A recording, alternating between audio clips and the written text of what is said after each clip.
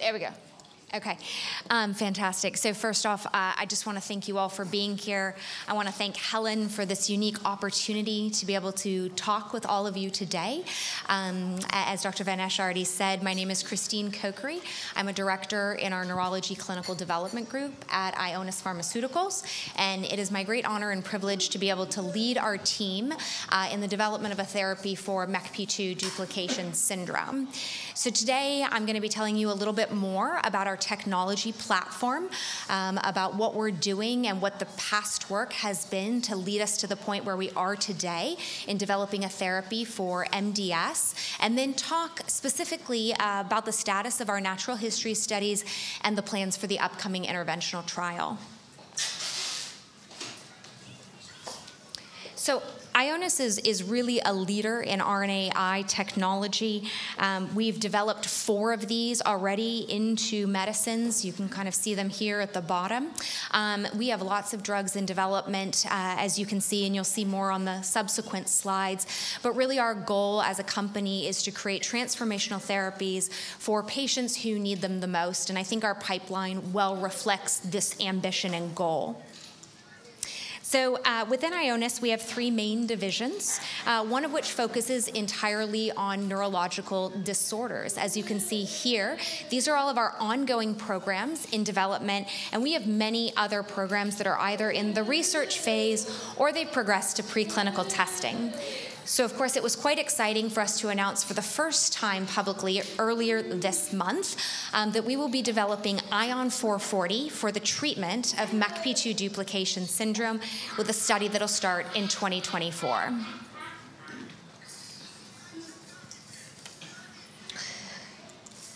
Okay, so everybody's going to come out of today being a genetic expert. So you've heard a lot of great information from David about the genetics of this disease. You'll hear continuously how we keep going back to the genetics of this disease. And that's because, of course, it's quite important for how we determine how to best treat children with MDS. And so as we think about genetics, I kind of wanted to start at some of the basic building blocks. And that's to first think about DNA, which of course all genes are made up of DNA, but this DNA doesn't do much in our bodies, right? It codes information that needs to become something else in order to actually function in our bodies. And so the next step in that process is to become something called messenger RNA, mRNA. Now, mRNA can function in our bodies, and it has certain roles, but most of the mRNA actually gets translated into something called protein, okay? And in Mecp2, the gene and the protein have the same name. So the Mecp2 gene codes and gets translated into the Mecp2 protein. And it's that Mecp2 protein that is quite important for the different functions in our body, and this includes informing on the structure and function of our tissues and organs. Proteins are the main ways in which cells communicate with each other. And all of these things are very important because we are going to talk about how antisense oligonucleotides, or ASOs, work. So proteins are large, complex molecules. They do play these critical roles in the body, and I think we've really already touched on what all those critical roles are. So now we can talk, now that you've kind of seen what these different pieces are, let's talk about how ASOs work. So ASOs, or antisense oligonucleotides, are really, let's take a step back for a second, just talk about how they function, right? In general, ASOs function through many different mechanisms. And depending on that mechanism, depending on the target, we can do a lot of things with antisense oligonucleotides. So we can increase protein production, we can decrease protein production, we can even change the protein that's produced.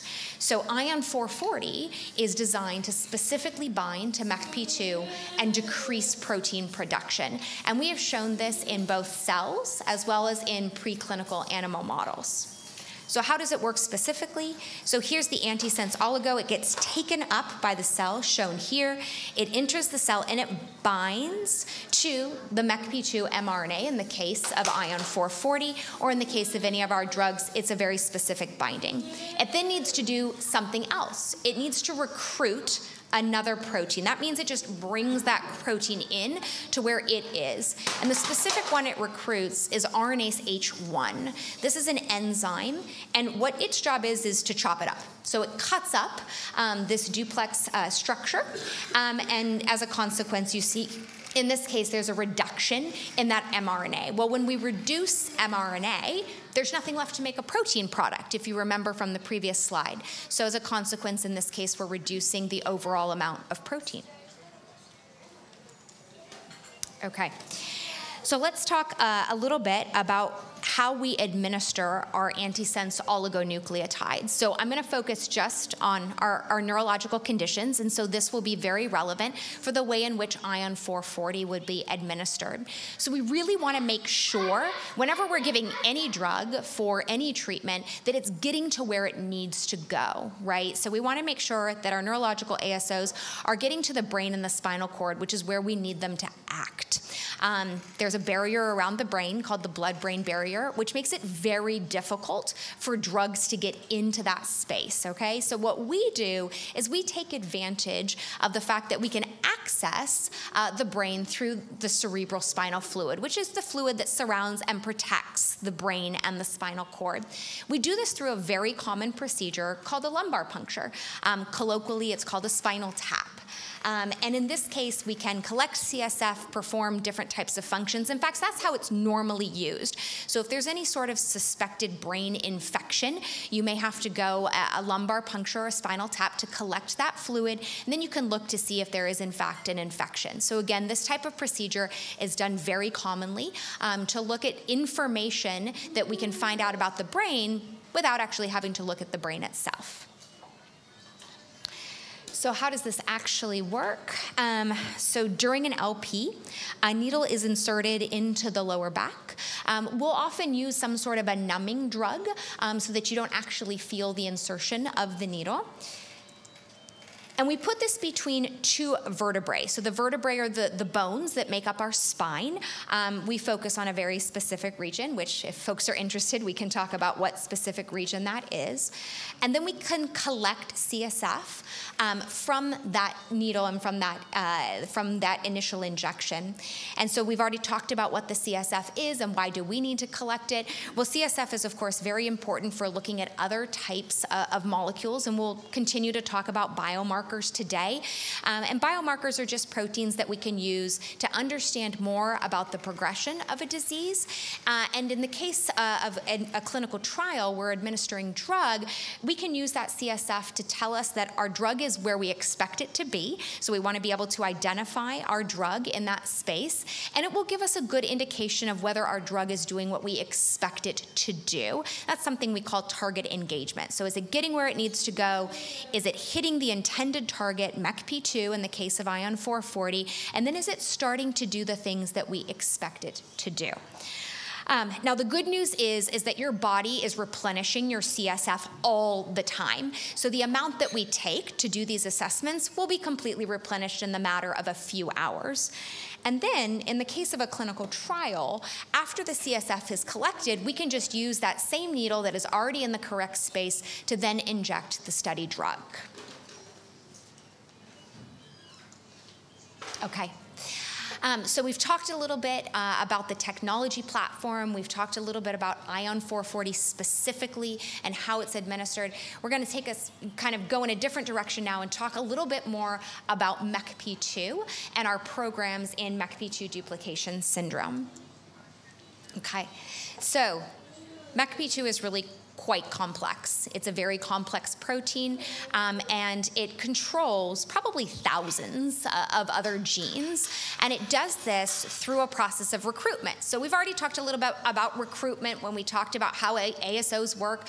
They pull in RNase H, they recruit it. So that's how Mecp2 exerts most of its function, and that's what's diagrammed here. Here's Mecp2. In this left panel, it's recruiting these different proteins, and And why you're seeing these little red flags is because the recruitment in this scenario is actually stopping or reducing the amount of protein that's produced. So that's one of the kind of series of functions that Mecp2 has. It's a repressor. It means it can stop or reduce the amount of protein that's produced. What's very interesting and unique about this protein is it has a converse function as well that's shown here on this right-hand side. So on the right-hand side, we're watching Mecp2 recruit other proteins, and in this case, it's actually increasing the amount of expression of those proteins, and that's indicated here in these little green flags. So quite complex protein. It controls thousands of genes, but it controls them. So I like to think of Mecp2, very simplistically, as a conductor. It may not necessarily be playing the instruments, but it's really important for making sure the right instruments are playing at the right time with the right intensity and the right level of volume. And through that, it exerts all of its functions. So, some other important things to know about Mecp2. Mecp2 is expressed ubiquitously. That just means throughout the entire body. However, the highest expression is in the brain. Now, we have lots of different kinds of cells in our brain, but one of the most important ones is a neuron, and that's where some of the highest expression of Mecp2 is. Now, neurons are critical for communicating information from the external environment, also from the internal environment, so from within your body. They tell organs what to do, and they process the experiences that we have. We call this synaptic plasticity, okay? So as the body gets new information, as we have new experiences, the neurons help process that information, and it actually makes them change a little bit as they get that new information. And so we know that when neurons aren't formed correctly, and when they don't have the ability to adapt to that new information, they lose a lot of their function. This is an image of a neuron here. It has a very specific structure. And we know that Mecp2 is not only important for that structure of that neuron, but it's also important for determining the amount of neurons. And so if you have too few neurons, if you have too many neurons, both of those can result in different types of diseases. And as you heard from earlier today, this is a very fine balance, because while too much Mecp2 results in Mecp2 duplication syndrome, too little Mecp2, as we've heard a lot about today, results in Rett syndrome. So, our genetic lesson from my talk will not be as in-depth and as involved as Davut's, and so I think we'll hopefully complement each other. But each of the cells of our body has 22 autosomes and then one set of sex chromosomes. And if you're female, it's 2 X chromosomes. If you are male, it is an X chromosome and a Y chromosome. And Mecp2 is located right down here, as you saw earlier, at the end, the very bottom of the X chromosome in XQ28. And so we've heard a lot about these different types of genetic changes that can happen. And so when we have combination of genes, which occurs because we inherit, one set from each parent, there's different types of processes that can happen. It's not a perfect process, unfortunately, that recombination that occurs. And so what you can end up with is duplication. Duplication means there's an extra copy of Mecp2 on the X chromosome. Again, we're just focusing on Mecp2, but as you saw earlier, there's a lot of genes that are potentially involved depending on the patient.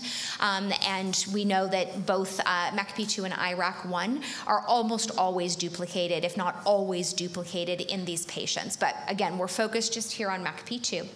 There can also be a triplication, in which case there are 2 extra copies of Mecp2 on the X chromosome. And then you heard a bit more about this possibility of translocation. And translocation means there is an extra copy of Mecp2, but it's no longer in the X chromosome. It's actually moved to one of the other chromosomes. And actually, Davut, it was a great reminder that not only can that be an autosome, but it can also be the other sex chromosome. So it is possible we have translocation to the Y chromosome in males, but it can also be one of the other chromosomes you see here. And this is just a karyotype, so this is a cartoon image of a karyotype, just looking at the different structures and sizes of those different chromosomes. So when any of these things happen, we call it a genetic variant. That just means a genetic difference.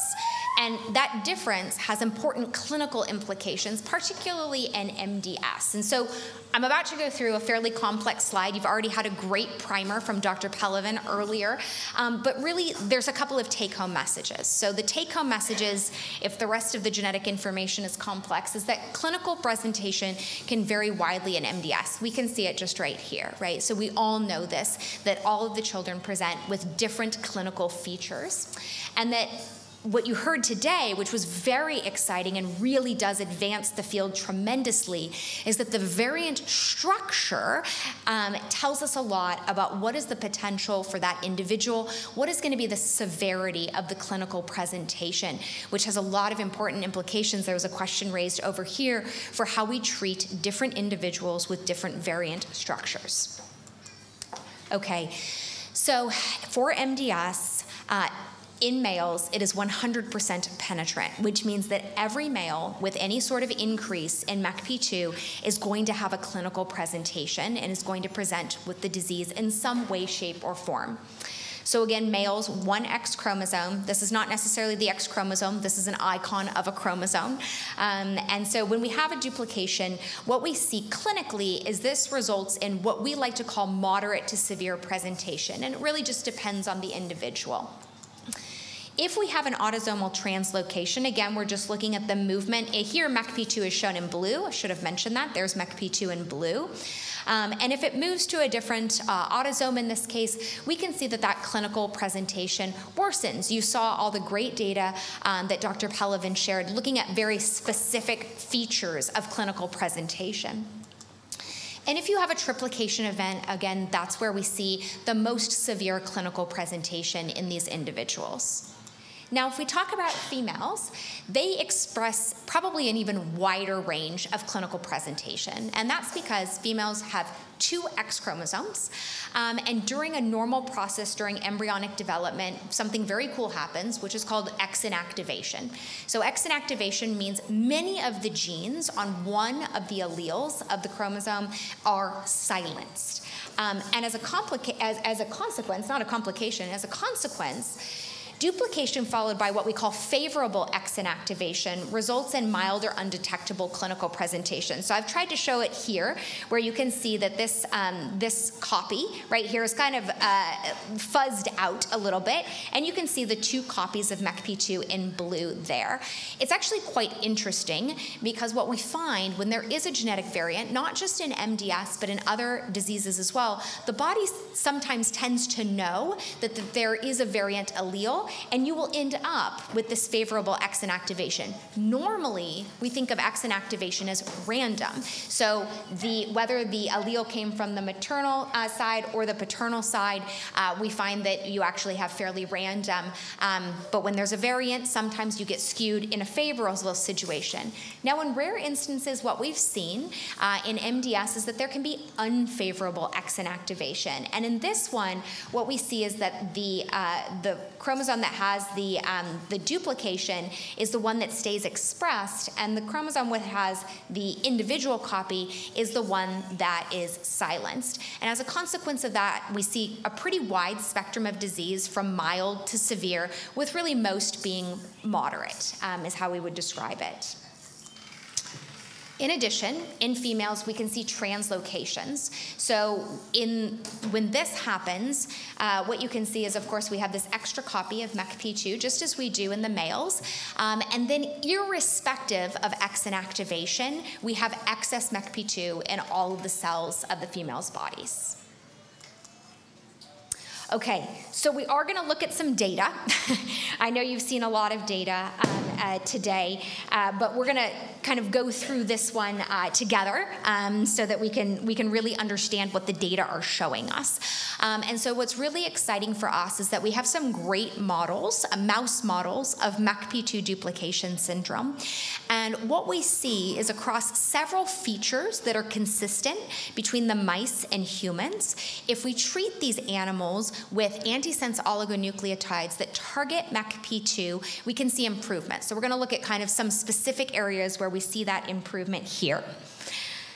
So this right here, this is called a heat map. It's a lot of information, okay?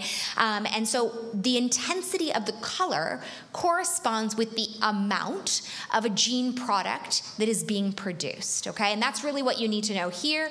We want colors to look the same. Colors looking the same means they have the same expression levels. And so if we focus here, this is the panel with the normal mice. So these are just normal mice that do not have a duplication in Mecp2. This is their genetic signature, okay? And we talked previously about the fact that Mecp2 controls thousands of genes. So it's not going to be shocking that we're seeing a lot of different changes across each of these genes. So each little line, each little horizontal line corresponds to a different gene or gene product. And so there's the normal mice in the middle. On the left-hand side is the MDS mice. So if you just compare the middle and the left-hand columns, you can see a lot of difference in color, right? Very, very big differences in the expression of these different molecules. If we now look, this is 8 weeks after initiation of treatment with an ASO that targets Mecp2. The orange column, so this kind of side, right-hand side over here, we see a lot of improvement in the genetic signature that we call this. This is this heat map. We call it a genetic signature between the mice, the MDS mice treated with ASO compared to the MDS mice that were not treated with ASO. So this is looking at another feature. As we know and as we've talked about today, seizures and epilepsy are quite common in the MDS population. And so this is looking at a surrogate of seizure activity. And so what you can see here, there we go, those are normal mice. And in the normal mice, we don't see any sort of activity happening in the brain that isn't what we would expect. By contrast, in our disease mice, and those are just our MDS mouse model, we see a lot of activity. You can see it's just these black lines, up and down black lines. We call those spikes, and they're representative of clinical seizures. So they might be subclinical, some of them might correspond to seizures. And 4 weeks after we treat these mice with an ASO that targets Mecp2, you can see all of those little black lines, all of that activity almost completely gone. We're then looking at elements of neurodevelopment. So these are looking a little bit more at exploratory behavior, socialization, as well as motor skills. This is a lot of dots. Each of those little circles represents an individual mouse. And as you heard from Davut, our mouse are all very genetically identical. And so we see, nice separation. But I'm going to have you focus on the far left and the far right.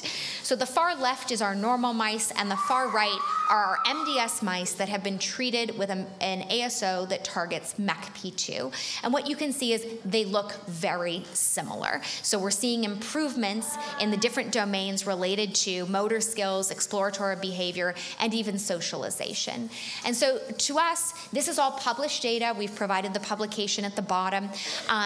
So this was very exciting for us, and it really is the data that helped drive the decision that continuing to develop a therapy, an ASO that would target Mecp2, did seem like a viable strategy, and it warranted further investigation. But we do want to say that it is unknown whether an ASO targeting Mecp2 in humans will work in the same way as that we observe in animal models. And so that's why clinical trials are so important and are necessary. So this is the path that we have been on that really has gotten us to the point that we are today. And that's thinking about our very initial collaboration with Baylor College of Medicine.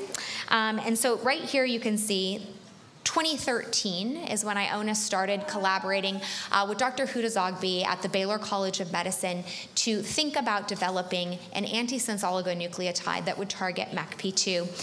Since that time, we have screened thousands of ASOs to identify a human candidate lead. And we've taken those lead candidates and we've tested them in animals. So these are safety tests in animals. They're required by any regulatory body to be able to start testing a drug in humans. And in parallel to that, we've been doing a lot of work on something called a biomarker. So again, when we talked about proteins, I mentioned our strong interest in biomarkers. And so biomarkers are often proteins. They may be other types of soluble molecules that we can find in different matrices. So matrices, just bodily fluids. And in this case, we're highlighting blood and CSF, but we can also look in urine, we can look in saliva. So any sort of bodily fluid can often tell us good information about the disease state, and it may give us good indicators, of course, that in a therapeutic intervention trial where we're hoping to see improvement, we may actually see changes in those biomarkers before we see changes in the clinic and at home. And so that's why it's so critical that we identify them. It's also very important, as I highlighted here, I highlighted this one specifically, we need to be able to look at a reduction in Mecp2. And that's very important because, and I did like the slide very much that Dr. Pelevin showed, which was kind of what is that therapeutic window, right? What is the range that we need to keep Mecp2 in to make sure we're seeing improvement in the symptoms associated with Mecp2 duplication syndrome, but we're not starting to see symptoms that are similar to Rett syndrome. And so it is a window, and during the course of the clinical trials will be part of our goal to identify what that therapeutic window is. But this is really critical that by looking at the target itself or something that is related to that target, it will be able to tell us if we've hit the target enough, and it'll make sure to tell us that we haven't hit the target too much, the target, of course, being Mecp2. So we've been working independently and also in collaboration with Baylor College of Medicine to identify these different targets. And we've also thought about it from the standpoint of looking at other types of biomarkers. So we normally think of biomarkers as being fluid-based, but that's not the only kind of biomarker you can generate. And so we've been working with Children's Hospital of Philadelphia and doing a little bit of work also with Baylor College of Medicine to look at electrophysiological measures. So big word. But electrophysiology here is a non-invasive technique where we can look at signals that are in the brain that reach the scalp. And so the individual has to wear this little cap shown here, and the cap can record and amplify those signals so that we can actually look at them. And this is looking, our brains are firing all the time, so there's lots of activity going on in our brains, but this is to also really look at aberrant or abnormal activity that we might pick up in the brain. And we know that that is something that we see in the MDS patient population, and that also response to different types of stimuli can further enhance that. So response to light and response to auditory stimuli can further enhance differences that we might expect to see in an MDS patient compared to a child without MDS, and then also in an MDS child who might receive an intervention at some point. All of this is, of course, leading towards our first planned interventional study, which, as we mentioned, is intended to start in 2024.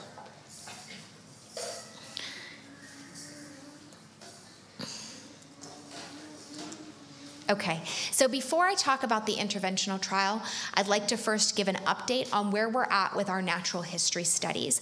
So a natural history study is designed to look at the course of the disease over time, and the individuals who participate in that are not given intervention or therapy, but they do continue to receive their standard of care. And so that's what we're looking to achieve is longitudinal, that means information over time in how these patients their disease progresses. And so this study has two parts to it. We're looking at a medical chart review, so that tells us a lot of information about how the child's disease has progressed. And then we're also looking at biological markers, biomarkers, and disease progression in patients who do not receive any sort of therapy. Now this study, which is being conducted in the US, is a 2-year-long study. The first year is quarterly visits, and then the second year is semi-annual visits. And so in addition to the information that we're getting from the medical chart review and the information we're getting from the matrix that we will collect during the course of the study, we're also looking to validate clinical outcomes. And so we're looking at assessments that would be potentially used in a clinical trial that will ultimately be able to tell us whether Ion 440 is efficacious, which means it treats the signs and symptoms of MDS. class, and you heard a little bit from Dr. Santosh about the importance in capturing that data about actually using metrics that may be used in a clinical trial. So this is a little bit different than just looking at the patients and the physician's notes, but there are scales that are developed that we use that have normalized data associated with them that may have been used in other types of patient populations with similar disease that, again, is going to help us understand whether or not we're appropriately treating the signs and symptoms of the disease. And so you can see what I've highlighted here is a lot of different domains. Domains are just different types of features of the disease. So whether your child has gastrointestinal symptoms, whether epilepsy is a part of their disease at this point, neurodevelopment is pretty universally observed in this disease. All of that is going to be captured across those different metrics. And what's really important is some of those are going to be captured by the physician. Some of that information is going to be captured by you, the caregiver. We really value the fact that you see your child every day. You know how they perform. You know how they perform on a good day and how they perform on a bad day. And so a lot of these outcome measures that we're evaluating in the natural history study, and this will extend to the interventional study, are called caregiver-reported outcome measures. And that gives you an opportunity to have your voice as part of the clinical trial process and make sure we capture the data that you see on a daily basis, in addition to the great data that will be obtained by a study physician. So again, we have approximately 7 sites in the United States that will participate in this study. Our goal is to enroll approximately 40 participants. We have 2 sites active, and I'm very excited to share with you, and this is almost a standing ovation to Dr. Pelevin. We have 1 participant who is enrolled in this study. So a huge congratulations to Dr. Pelevin and his site, who were the first to enroll a participant. We have many other participants who are in different phases of screening. And so we hope to have all of our sites activated by the end of this year, and our target is to enroll 40 participants over the course of about 11 months. In addition to that natural history study, of course, that gives us data, very critical data, but only on 40 participants. And so as an organization and as a community, we need to continue to think about how to get more information. If you look at the literature, you've heard a lot about literature today. Dr. Pelevin and Dr. Santosh have kind of shared that information with you. And that's the information that scientists, clinical scientists like myself, and researchers, clinical researchers, use to understand more about a disease and to potentially start to think about therapies. We need to publish the data, the information that exists.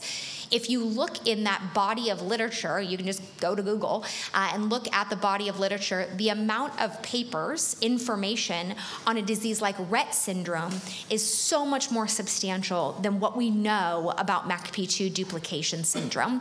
Now, we've known about the disease for a lot less amount of time, and so that's contributing to it, but it's really important that we can continue to add to that body of evidence so that we can demonstrate that we really understand this disease, and therefore we really understand what a treatment might look like in this disease.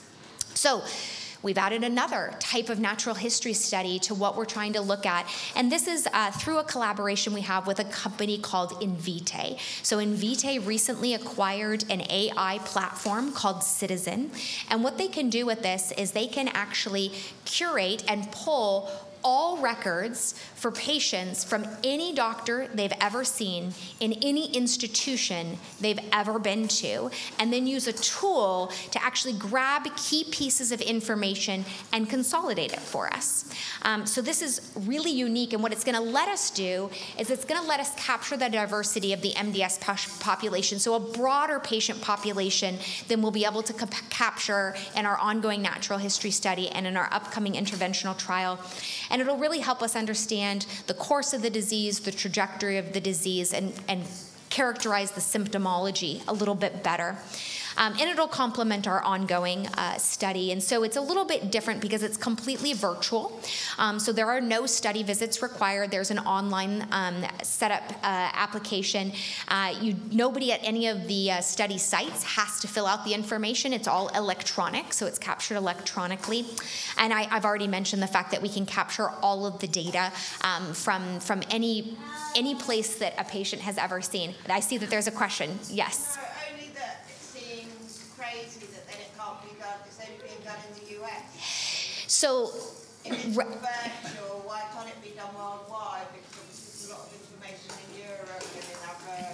Yes. So that's a great question. So yes, so right now it's only being offered in the US because of the way that the information is captured and collected. So in the US we have a law called HIPAA, and that HIPAA law gives you the rights to access all of your medical information in an electronic format.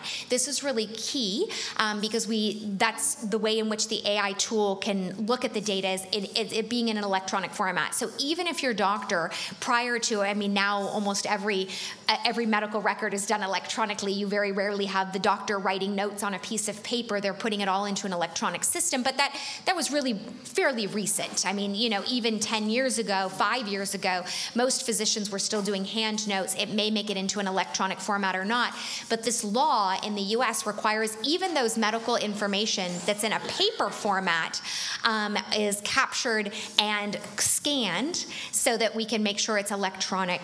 The other thing is that Citizen and Invitae is less of a new company, but Citizen is a new company, and the AI tool can look at English right now. So the AI tool can capture words that are written in English. And so the goal is to be able to extend this, likely first to other English-speaking countries, and then subsequently the goal would be to consider whether or not it's possible to create the AI learning tool that can look at other languages to capture the same type of information. So those are the limitations and the goals for expansion, and Citizen agreed and Invitae agreed that I could share that information with you. The goal to extend initially to other English-speaking countries, and in fact we're doing a pilot right now. We're trying to start a pilot in Australia. But again, it will expand to other countries as well as it becomes feasible. So I have similar information here related to the numbers. This is a virtual study, so there are 0 study centers. Our goal is to get at least 50 participants. We have an overwhelming outpouring. This is in large thanks to our patient advocacy groups and the collaboration that we have with them. In a matter of a few weeks, we had 31 participants enrolled and an additional 38 participants that are in different phases of enrollment. So this is incredibly exciting. Hopefully this means that we will exceed our expectations for how many are enrolled. And of course, you know, for folks who will eventually listen to this presentation in the States, we invite you to please continue to enroll in this. The information we get from it will be invaluable. Okay. So lastly, we're going to talk about an interventional trial, right? So, and I know there's going to be a lot of questions as a follow-up to this. So what will an interventional trial look like? So right now, our vision is this is going to be a phase 1 through 2 study that's going to focus largely on looking at the safety and tolerability of Ion 440, okay? And then as we can, we'll be looking at clinical changes. We've identified key exploratory outcome measures, efficacy outcome measures that we believe will help guide us for our future developmental purposes. But the goal of the study is not to demonstrate efficacy. And so what that means is that a second study will likely be required to demonstrate efficacy. And part of the reason, you know, why we can't do this at this phase is that, again, it goes back to the natural history of this disease and also the availability of information in terms of how patients perform on the types of outcome measures that we can use in clinical trials. So that will be the focus of the study. This will be in a small number of participants. So again, we have not demonstrated that Ion 440 is safe and efficacious, and so it remains important to look at it in a small population so that we can assess if that is the case before expanding to a larger population. We will be doing this at several clinical sites around the world, and we will be looking at multiple doses. So this is very timely. A question was raised earlier about how are you going to deal with those different variants? How are you going to deal with patients who maybe have more than 2 times the amount of Mecp2? And again, this is because we will be doing that. We will be looking at different types of variant structures, and we will be doing multiple doses to really determine what's the best dose or doses to take forward into future trials, and ultimately, if Ion 440 is demonstrated to be safe and efficacious, into a product that becomes available. So you will have to come into the clinic. So this is a trial that does require visits to the clinic. And of course, at those visits, there will be study drug administered. But one of the big areas, and we talked a bit about this, is that you'll have to complete tests, or the individual with MDS will have to complete tests that look at motor skills and communication skills, cognitive skills, as well. I've already mentioned communication skills, so there we go. So that will be the focus of the types of measures that will have to occur during these clinic visits. Most of those measures will be performed by a physician or one of the other site's staff. But as I mentioned, we also need you as the caregivers to fill out questionnaires about how the patient functions and also your impression of how they might feel. The other thing that's important to us is we're going to ask you to fill out questionnaires about how you feel and how you are functioning and what your life is like treating an individual with MDS. And those are important outcome measures for us to look at. And of course, I need to state this, I think this is very important, is that the evaluation of safety and efficacy of an investigational drug like Ion 440 in a clinical trial is essential to establishing whether the investigational compound can help people with MDS. And as such, we are only offering the investigational compound as part of a clinical trial. So lastly, we wanted to share this. We feel like it's very important for you to have resources and to know where additional resources can be found. And so this is information related to where the content for future interventional trials will be. We will be listing trial information on clinicaltrials.gov. In different countries, they also require us to share information about the trial design and the outcomes of the trial on a relevant local website, and we will be certainly adhering to that. In addition, we encourage you to take the time to get to know your local advocacy group, or if you don't have one in your country, to think about other countries that are nearby that might have advocacy groups that can support you on your journey in terms of both helping as you have a diagnosis and then thinking about future interventional therapies. We also ask you to think about speaking to your physician about whether a clinical trial is right for you and your family. Clinical trials are a lot of work. They are very time-consuming, and so it might be the right thing for your family, and it may not be the right thing. And so we also have resources. So if you're interested in more information about Ionis, our technology platform, or the information we can share about the trial, we've provided some emails here as well as our website. Lastly, of course, we have the referenced papers below there if you're interested in kind of reading more about some of that data that I shared with you. And so we just want to end with this, and then of course I'll take any questions, which is that we are incredibly grateful to any family who want to participate in any aspect of research, and whether that's related to the natural history work or whether that's related to clinical trials. We would not be able to progress any of our programs without your help and support.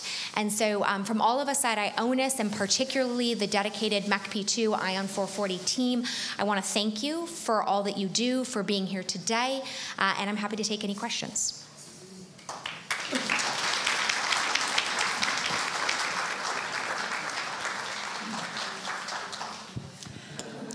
Okay, do we know the duration of the clinical trial together? Do we know the duration of the clinical trials? So the first clinical trial, the current design has not been approved by any regulatory authority. And so we have proposed a design to the FDA, and we will be proposing that same design to other regulatory authorities in the countries that we go to. And once we have that approval, we'll be able to share the duration of the clinical trial and the planned intervals of dosing.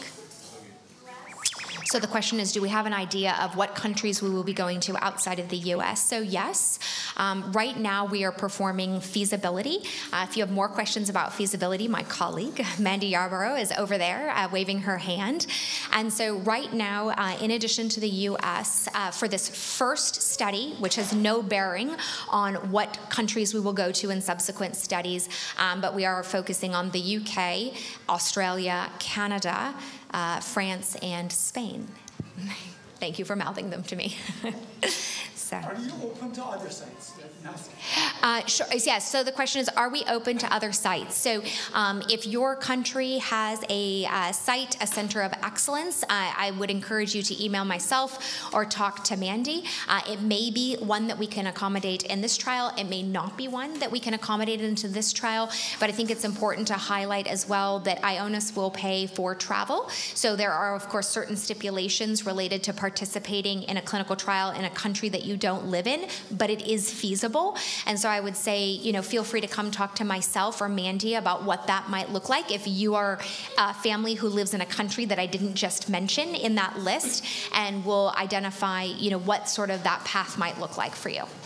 Can I comment a few things? So, I wanted to clarify one thing, as Christine mentioned.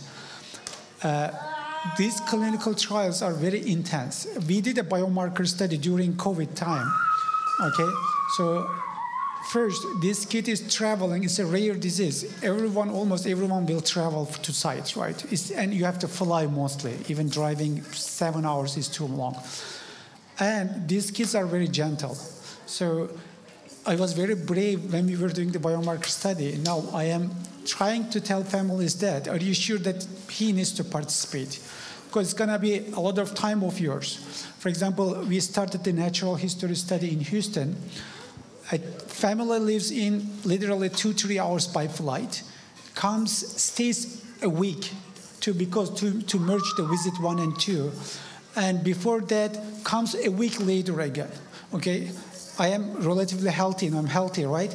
Traveling 3 hours is a too exhausting thing, okay? So never think that, this is we have to participate. Don't think it that way. But also selection of the patients. We need to select the safest to travel. And also ease on the parents. These are all a lot of considerations beyond the genetic structures or other things we are thinking. So it's a very complicated process.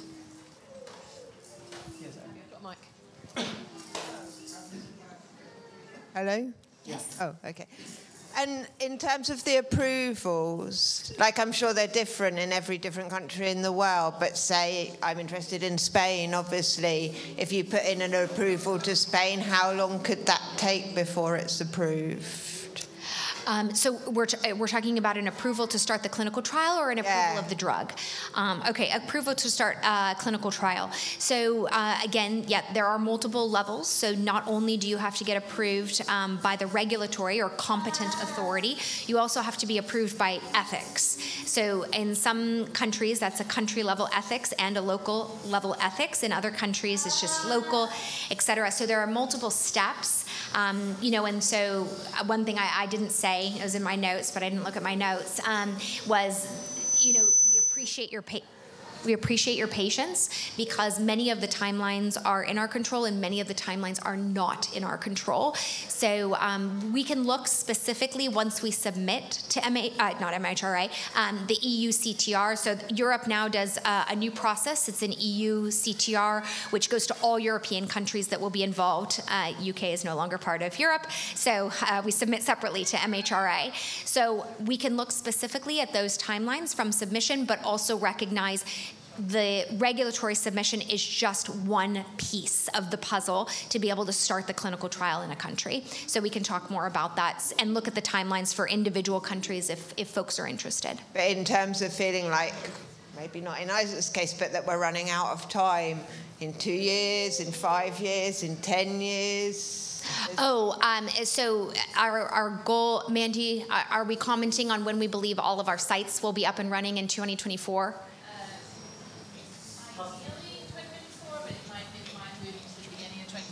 Depending on the regulatory body. Oh, sorry. Can everybody hear me? Thanks, Mandy. Sorry, put you on the spot there. So we are ideally hoping to get all sites up in 2024. Some countries might bleed into 25. Brilliant. Okay. No, that's perfect. Okay, thank you.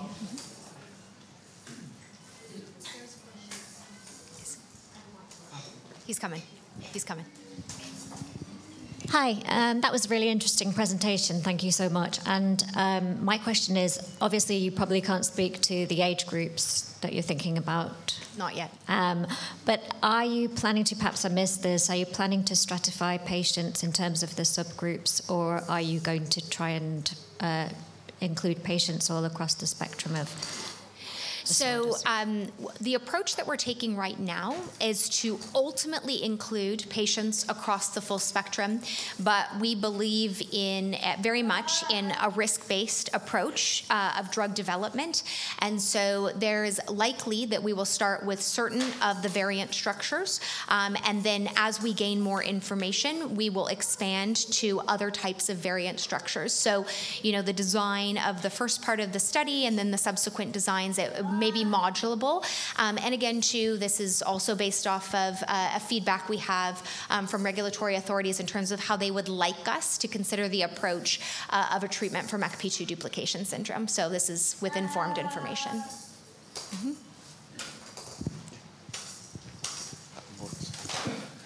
So the first study is looking at the efficacy and safety of it, and you mentioned sort of a follow-on.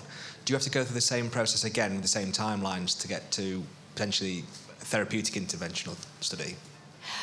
Okay, so yes, so the first study is the focus is safety with a component of efficacy. The study is not powered to demonstrate efficacy.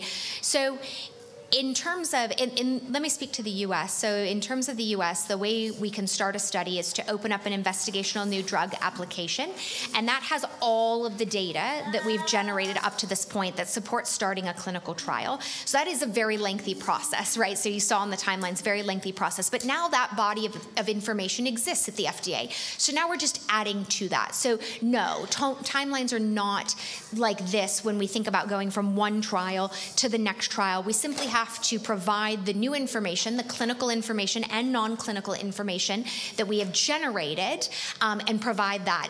Every regulatory authority, every ethics will already have all of the data, which is a huge amount of data that was generated prior to the point of the first clinical trial. So we're just adding, you know, a little bit more information that they will have to evaluate. Yeah. Thank you. And just following on from Ollie's question now, will the participation in the initial trial then prohibit moving on to participate in future trials, or is it so once you've been in one, can you no longer do another? So that's a great question. So I can't speak to specific details around trial design or duration of the trial at this point. However, our target right now is that our trials will have a seamless transition to long-term extension. So yes, you cannot participate in a second trial if you participated in the first trial, but if you participated in the first trial, you will transition to a long-term extension, which means that you will continue to receive drug until the study ends or we have commercial availability of drug. Yes. Yeah. Good afternoon, thank you. Is there a time limit as to when the interventions can be administered in theory?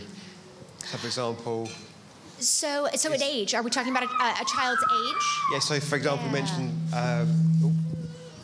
repairing, say, or the repair action to neurons, but if a child is now adult, would that intervention still have any impact? So here's what we've seen in animal models. So in animal models, whether we administer an ASO that targets Mecp2 at the very early stages of the disease, so in a mouse that's 6 to 8 weeks of age, or we administer the drug to a mouse that's 35 weeks of age, so that's a full adult, right? That's a nearly 1-year-old mouse. We see benefit. Right? So we see benefit irrespective of that. We don't classically think of MDS as a neurodegenerative disorder at the duplication. See, I'm getting some agreement from Dr. Pelovin. So we don't think of it as neurodegenerative.